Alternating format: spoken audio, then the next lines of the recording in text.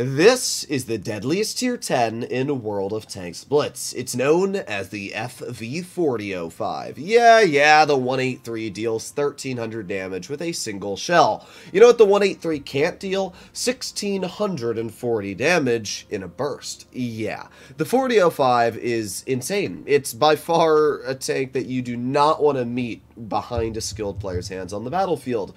But even though this is such a deadly tank, it does feature its fair share of downsides. Like, yeah, it's pretty fast, going at 40 kilometers per hour, and it's even got super speed boost, but the turret is 14 millimeters thick on the front, the sides, and the rear. That is so bad that any tier 4 can overmatch every part of this tank. I'm pretty sure any tier 1 can overmatch any part of this tank's turret, which is obviously not good, judging that the turret is the size of a frickin' tank itself. So yeah, the 4005 definitely comes with one major drawback, and that is the armor. Everything else about the tank is great. The pen, the DPM, the accuracy is even pretty good. It's just the fact that that armor is terrible.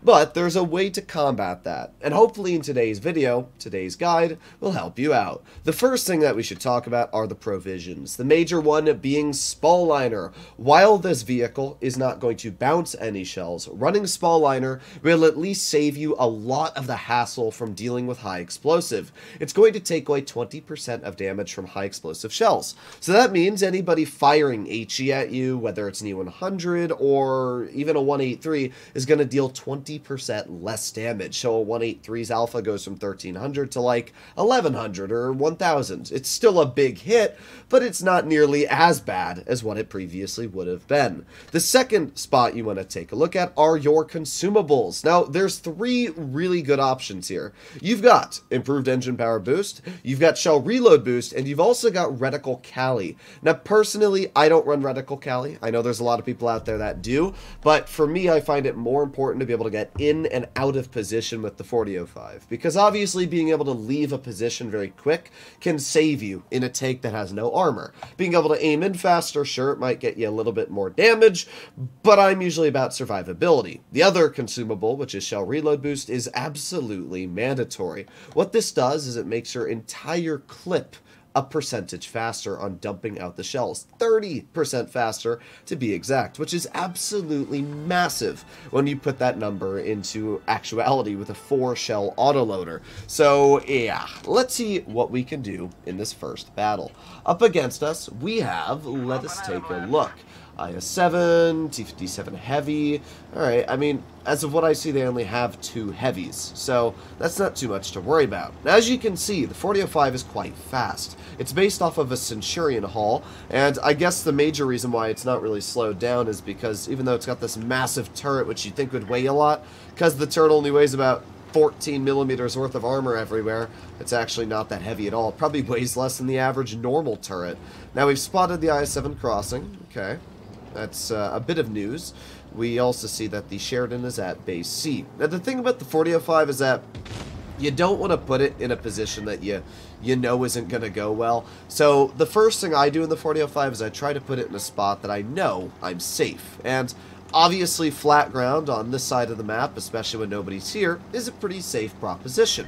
So we got the IS-7 off to the side already, and this IS-7 looks like he's going to push the O, which means we can put on our shell reload boost, get 1, get 2, and we weren't able to get any more out, but we do have the Waffenträger off to the side and the 57 Heavy, which means we can get 1 and 2 into the 57 Heavy.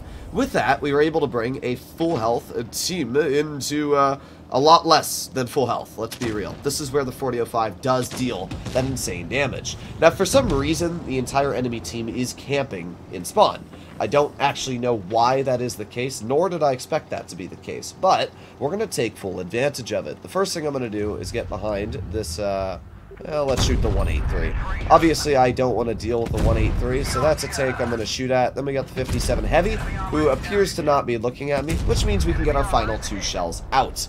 With that, we just broke probably 3,000 damage, and this is what the 4005 can do. Yep, 3,200 damage. So 2 clips from this vehicle into players that, let's be real, definitely deserve the clips for camping and spawn, and now we're in a pretty solid chunk of damage. Now, the bad news is that my team is not doing very well. In fact, they're doing quite the opposite. They're doing really, really bad.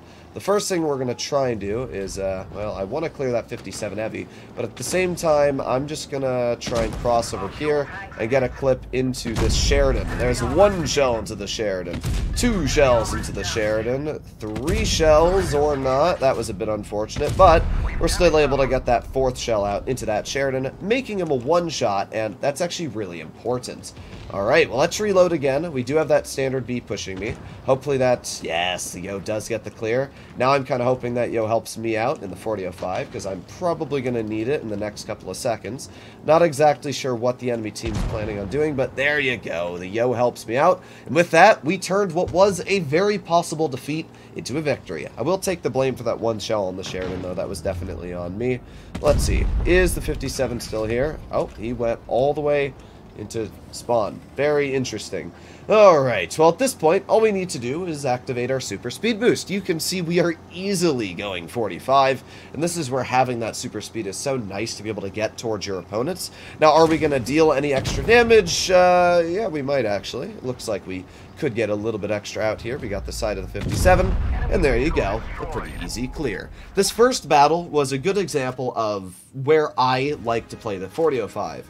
You'll notice, even though it might have actually been more beneficial for me to drive the tank towards medium side due to the placement of the enemy team, I went towards heavy side. Now, normally, obviously on maps that like Himmelsdorf, I don't know if I'd suggest to drive the 4005 heavy side on Himmelsdorf, but on a map like Mayan Ruins, where, oh my god, that was loud. Holy crap, Wargaming. Oh my god, that was... I might have to mute that in game. Either way, what I was going to say, the reason I went heavy side on Mayan Ruins is because the majority of teams go medium side, and when I saw the majority of the enemies spotted on medium side, it gave me the idea that nobody was pushing towards the other side, especially once we saw that IS-7 in mid. So that's the major reason why I did that. But for the majority of games, you really need to use the opposite of what the enemy's going to do. So if they're going to go one way, you should probably go the other in a 4005. You should take advantage of your mobility and try and get a very easy clip on an unsuspecting target. The thing about this vehicle is, yeah, it does have a decently long clip reload, but it isn't that long. People don't realize that this tank's clip reload isn't too bad for the sheer amount of damage you're able to get out. So as long as you're able to get one clip out and back in the cover, by the time somebody gets to you, you're probably going to have that clip ready once again. So we've already been able to get 1. Oh, that was very unfortunate, but that's all good, because we're going to get 2 and 3. There you go. That is what I'm talking about. And even though we only penned 3 of the 4 shells into that VK, we full health killed him. I mean, think about that. We just, all 3 of us here just full health killed an enemy tank in a matter of seconds. I mean, that is insane when you think about it. Now we got the enemy FV205B in the back, and I can't deal all too much to him. Trying to think of how I want to combat this situation. Now, I have not even used my shell reload boost, which is the crazy part. For now, we're just going to wait here, and that's honestly, I think, the smart decision, because we know they have a 183 in the back, and I don't really want to deal with that. There's the FV205B again. Let's go for 1 shell into the FV205B, 2 shells into the FV205B, and there you go. There's 1,000 health off his tank, and not only that, but we spotted him, so he lost an additional chunk just because of spotting him. Alright, well at this point, we know that this game's going pretty well for our team. I've been able to deal a large chunk of damage, and what I'm going to try and do is cross over towards heavy side, and I'm going to see if we can get some extra damage into the enemies over here. So we got that prog off to the side, who's getting some decent clips into my teammate, but what I'm hoping to be able to do is push this enemy WZ-114. I could give less of a crap if that T-30 shoots me, because we're going to get 1, we're going to get 2, we're going to get 3, and we are going to get 4 into this WZ, and I'm hoping that my, oh boy, my super conk is useless is what he is. He bounced the WZ, which means I'm going to lose an absolutely crap ton of health, but, well, actually, we're probably going to die, because I don't think we're going to get done. Yeah. If that super conk had simply just pushed with me and penned that WZ a single shell, we wouldn't have died. But because he didn't know what he was doing, we did die. Post-editing droodles here, I should add, as a footnote, you can't always expect teammates to support you. Even though I really wanted that super conk to help me, at the end of the day, that was my fault for putting myself in that position. Well, here's the crazy part about that battle. Even though I didn't do amazing because of the fact that I did push super aggressive, I still did 3,872 damage. And that is kind of the example the 4005 makes. Even though, in that situation, it looked like I did a 40% YOLO, which was definitely somewhat of the case.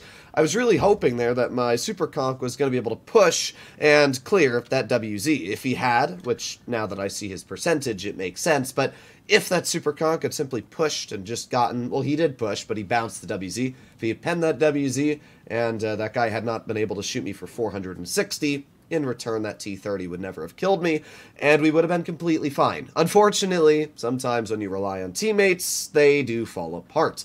But that's kind of the risk you have to take with the 4005. I wanted to showcase one game where we played a bit more passive in the Mine Ruins battle, and this game where I played very, very aggressive. You can see these two different playstyles work very well. The 4005 is a great tank for staying passive at the beginning, like I did, and then using that mobility and clipping potential to deal insane dumps of damage, like 1,730 into that WZ-111-14. And even though I did die and possibly killed myself, you can't make the disagreement that I still did almost 4,000 damage and probably gave my team an incredibly easy win, not only murdering that VK-72 out in the open with the help of my YAG and T-30, but then as well annihilating that WZ-111-14 who was giving my Super Conk and team some trouble. So there you have it, ladies and gentlemen. This was hopefully a good guide to help you out on understanding how to play in the 4005. It's not the easiest tank. It's in fact one of the hardest tanks, but if you use it right, it can be an absolutely fantastic vehicle for carrying battles. Hopefully you enjoyed today's video, and if you'd like to see more like it, I'll see you all in the next one. Bye-bye.